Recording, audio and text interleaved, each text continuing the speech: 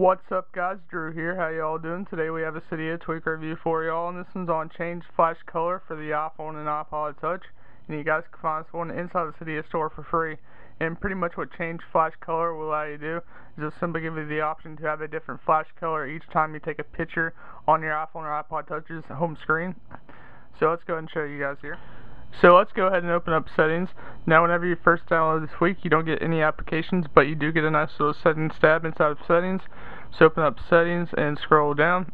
Right there it is, change flash color. Let's go into it. Now inside of here you guys can easily enable the Tweak or disable the Tweak simply just by tapping on it. This does not require you respring each time you do it. Here are the three basic colors we have of right now. I'm sure later down the road he will be updating this to more colors and etc. So right now we have red, green, and blue colors. So let's go ahead and try out the red first. Put it about the middle, right there. Now to take a screenshot of your device, all you simply have to do is just hold down the power and the home button together and simply click them at the same time and release.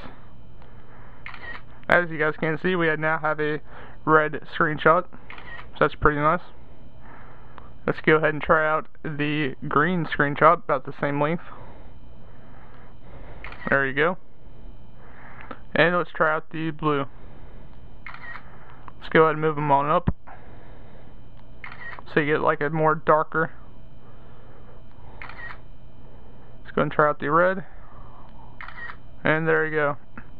You guys can easily disable the Tweak just by turning it off, and then you get the normal flash color. So let's go into our photos here and simply take a look at it. And right there are the photos we just took. Now notice the colors do not interfere with the photos, so that's pretty nice. It pretty much just gives us a different type of flash color. So there you go. So now I'll show you guys on how to get this. First things first, open up Cydia. Just let Cydia load up. And after Cydia's loaded up, head on over to search.